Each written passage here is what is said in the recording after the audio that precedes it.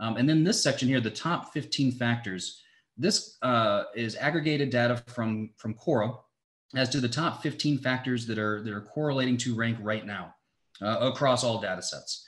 And so in here, you can go and you can see what are the current ranking factors. And they are here. And this is also, again, in the free section, this will always be free. You'll notice that some things like SpyFu and SEMrush are ranking highly. I know that there's some questions about that, Ted.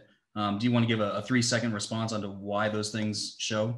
Yeah, we don't pick this list. This is what has got the strongest correlation. In the paid section, we blow it out to 100 top factors or more even. And we have data that shows what the measurements are. So it's kind of a mystery why pay-per-click is correlating so strongly with rank position in Google right now. We don't know why that is the case, but it's interesting that that is the case right now. So if somebody from SpyFu or from SEMrush has some insights about to why they correlate with ranking so strongly right now, we would love to have you on the show to discuss that. Is there a possibility that SpyFu is really tapping into it at the moment? What's that?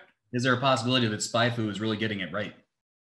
Well, it's something about these, the organic value of the traffic, and these are like pay-per-click metrics. Mm-hmm. There's something about that right now that's yeah, it looks like it's related to why things rank well. And so I think we need more research, and we need more testing into these pay-per-click attributes and whether or not they impact ranking. Sure. I do like that Google Result has published date.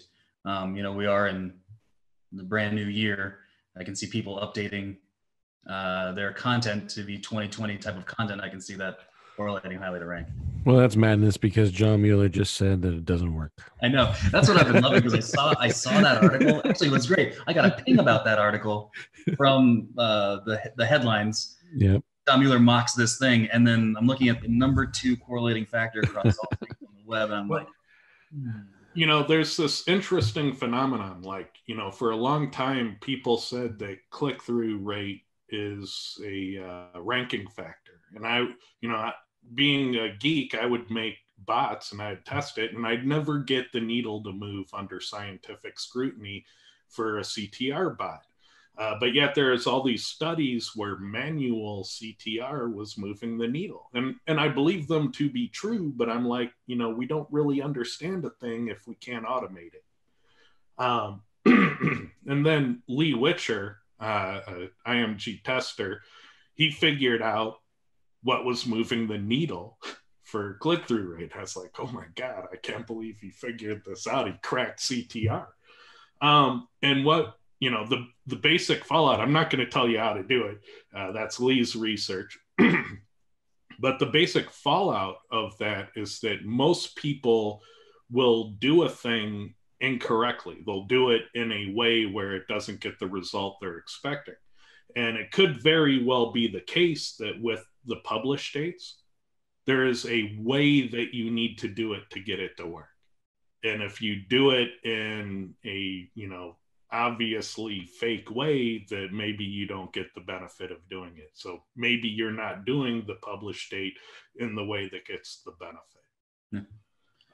And so more research and testing needs to go into that. It can't just be a simple test. You have to look at all the different ways and try to distinguish which ways work and which ways don't.